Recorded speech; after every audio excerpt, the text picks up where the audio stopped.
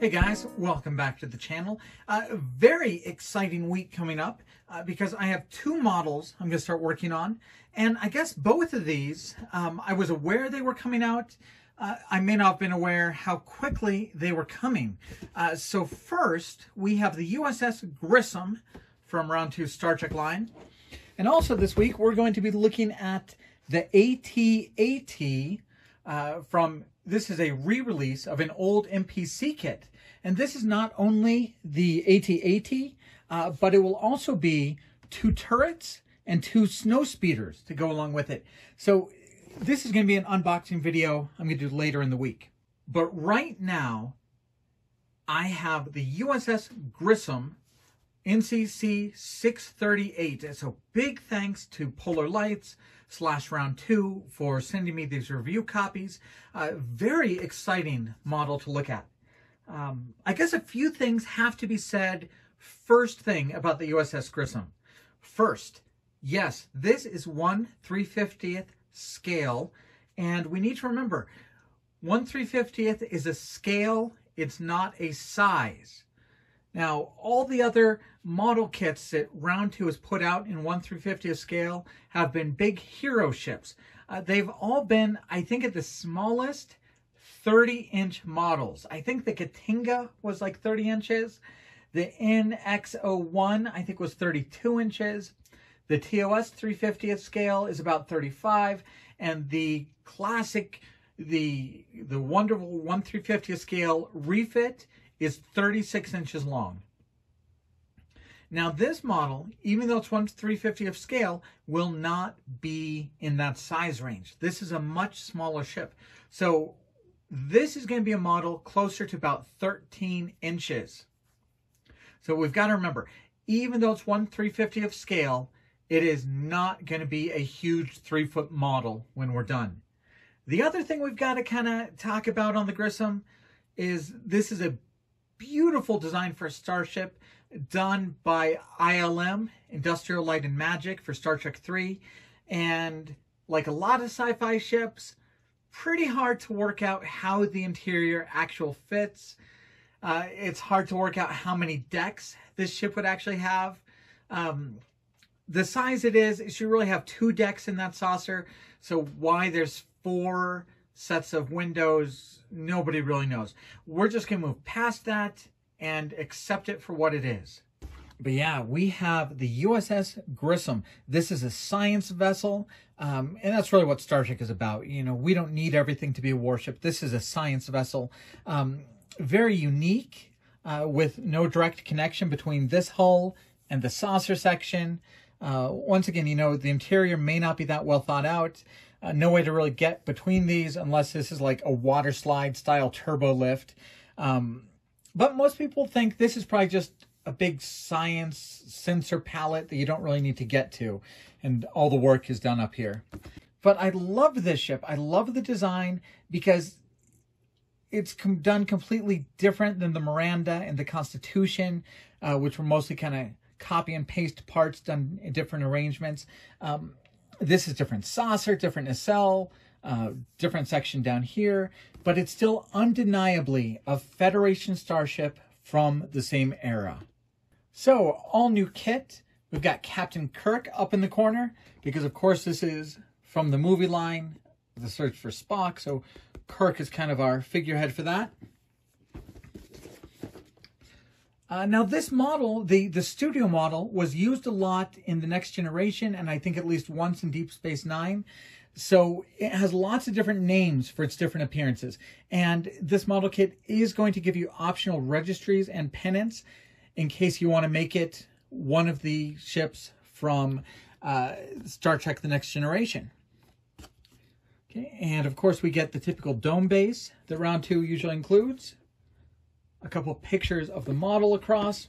And just like they always do, they include a quote from one of the captains. I guess the captain in Star Trek 3 doesn't really have that many great quotes. I think he mostly was there to tell people not to go down to Genesis. So they have a quote from an admiral who had one of these in The Next Generation. This should be from the episode with the Pegasus, where Riker has to kind of turn in his old admiral. And I think the entire finale of Star Trek Enterprise takes place within the episode this quote is from. So that's kind of unique.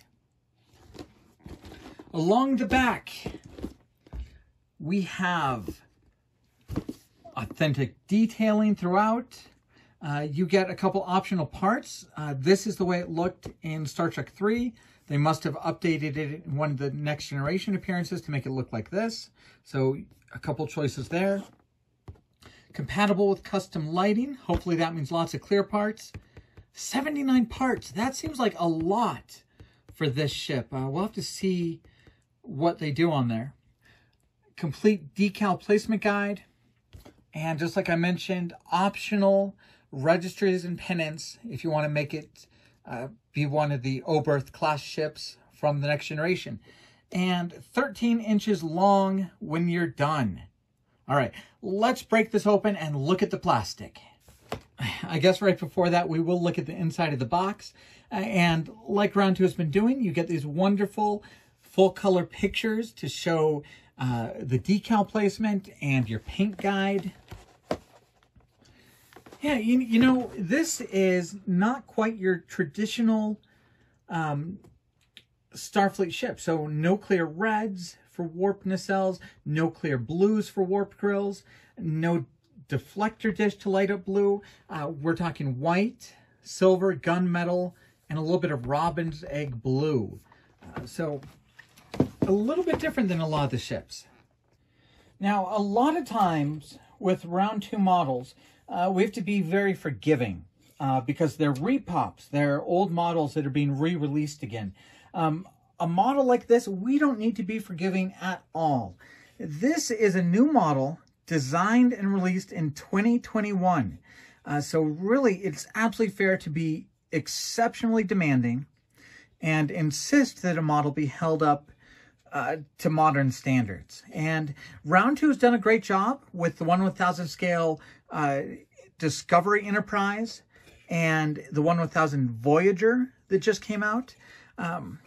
And my first impressions are that this is absolutely going to be a nice modern model to work on. Here is our top of the saucer, so we can see they have really done great cutting out all the windows. And yes, we do have clear parts for all the windows. These windows really are tiny, but they are very crisp. So here's a quarter. You can see this mill bridge dome is about the size of a quarter. But very sharp corners on all those cutouts. These tiny, that's probably less than 1 millimeter thick for that rib between the windows. These are exceptionally done windows. I think they're even better done than the 350th Katinga, which had a lot of small windows to be cut out. A lot of the windows in the Katinga still even had a little bit of flash inside because they were trying to do windows so small. Wonderful engraved lines kind of here and some nice mechanical parts. Along the very back, you can see lots of little windows. Along the back, those might be impulse engines. And it's all done in really a very brilliant white. I'm not sure how it looks on camera. Might look a little gray, but this is really, it looks copier paper white. So paper white for the plastic and very nicely detailed. So parts of the pylons, the top of the saucer, this is part of the main hull, and this is kind of one of the rear walls behind the saucer. Here is we'll call it the sensor palette, that sensor equipment. And you can see really, once again, tiny windows here. These are probably, that's probably 1 millimeter diameter for those little holes. So these are for navigation lights. So it looks like we'll have little clear parts. One side is green, one side is red. So clear parts for the navigation. Very nice engraved panel lines And of course, this kind of ribbed section here, very nicely engraved. That'd be very nice to do. I believe it's silver, and then we can do a little bit of a wash to accent those panel lines. But everything is very, very crisp. We'll have to see how it comes off the sprue. But I really don't envision any problems. And inside, very open structure. I remember on the Excelsior, all of these fins had big supports out here that would kind of fill up the entire section. But this is very nice and clean on the inside. All right, this is the bottom of the saucer. Once again, some very nice kind of mechanical shapes there. Some wonderfully cut windows. And all of this is about the size of a quarter. So you can really see how well those windows are done. These are some of the grills that are on the back of the nacelle. And I can't wait to start putting this together. Hopefully those match up just perfectly. Whenever you're kind of joining two halves, hopefully they just line up well. Here's the other part of that big platform. The top of the saucer mounts on here. Here is the detail for the impulse crystals. So very nicely done. And the engraved lines for the top of the nacelle. This is kind of a larger navigation beacon on both sides of the nacelle. Not too much to light up on the ship. Like I said, no big glowing grills or anything, but nav lights and windows within the saucer will all need to be lit up. And now here's how we really get to 79 parts for the part count. Tons of little windows. Very, very nicely done. They are very, very clear. No bubbles, no distortions. And I can't wait to try and put those in the saucer and see how well they match up with those really finely done window sections. Looks like these are probably your nav beacons for the top of the nacelles. These look like a clear part on the back of the nacelle. They look like they would fit in here. But wonderfully done clear parts. And I don't think this is a snap kit at all. Tiny little location posts here. These are very, very thin. So I don't think it's snapping into anything. Sure, lots of location holes here, but none of them are kind of the snap tight type. So definitely a model you'll have to kind of glue. And once again, very big open spaces. So running lights to all these navigation beacons will be simple. And it even looks like we have some pre-done cutouts to really help with that. All right, and here are the decals. As I mentioned, this ship was made for Star Trek 3, but reused a lot in The Next Generation and on Deep Space Nine. So you could really pick any episode it's in. I know it's in The Naked Now. I know it's in Pegasus. I know it's in The End of Generations. So lots of different registries. It looks like the red lettering was only in Star Trek 3. After that, it looks like they did lettering without the red pinstripe. Looks like a couple different types of pennants. So we'll have to check which of those were from Star Trek 3 and which were from The Next Generation. You get a lot of red piping, and you get kind of this blue and black lines that go on the edge of the saucer. And of course, some of the red pinstriping that wraps around the sensor palette on my tiny Oberth, which was all we really had in a commercial kit for a long time. It's this stripe right here that's kind of done on the decal sheet here. So a very nice decal sheet with lots of the red pinstriping. But it's going to be kind of fun to paint a lot more of the ship on the bigger scale ship rather than this little small one, which was done mostly with decals. All right, well, I am just absolutely thrilled at getting to work at this model. I love Star Trek models. I love to just put some simple lights in the model, and I love it when a model makes lighting easy. And really, with these windows, this is going to be nice. No windows to cut out, nothing to drill. It doesn't even look like I'll have much work running wires through things. This is going to be absolutely fantastic. And I mean, I love the Voyager builds I did at the start of the summer, done in clear and kind of removing the paint, kind of scraping it off. But having it done like this, where the windows are just cut out from the get-go, is going to make this a tremendously fun model to build and light. And I really think I'm going to have fun painting it, kind of painting these large silver areas, maybe accenting panel lines. I don't know how much of an Aztec pattern I'm going to do on this. I don't necessarily know that it will need much of an Aztec, but I'm very much excited for this build. It should be a lot of fun. All right, now it is in 1/350th scale, and it shares a movie with the Refit Enterprise, so we'll do a couple quick shots of the parts together. So here is our saucer for the Enterprise and the saucer for the Grissom. So you can see that the saucer for the Grissom really is the size of the entire bridge BC deck combination there. Now, as far as the length of the ship, that sensor pallets can be about the same length as the engineering hull.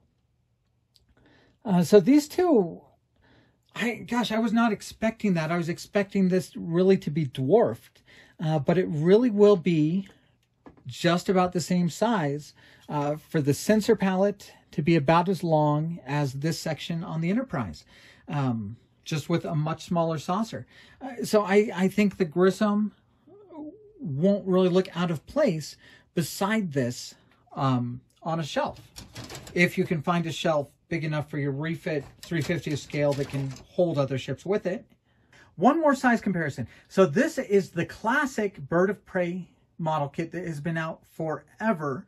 I think you can call this 1/350th scale because, of course, the Bird of Prey is never very consistent in its size.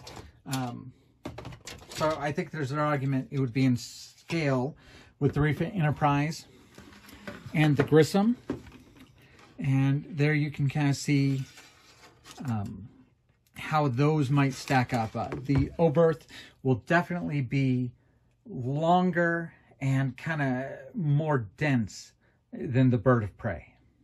All right, so hopefully that's a good first look at the 1/350th scale USS Grissom all new kit by Polar Light / Round 2. I'm really excited to build this model. I will hopefully start on it this week and do lots of videos showing you how well it builds together, seeing how well those windows fit into those little cutouts. Hopefully a very fun model to build, and that one will be coming up. Now my next video will probably be the unboxing of this kit, the Empire Strikes Back AT-AT Armored All-Terrain Transport by MPC, re-released by Round 2. So we'll do an unboxing on this and then just build videos on both models. So thank you guys very much for following the channel. Stay tuned for these builds, and I'll be back soon.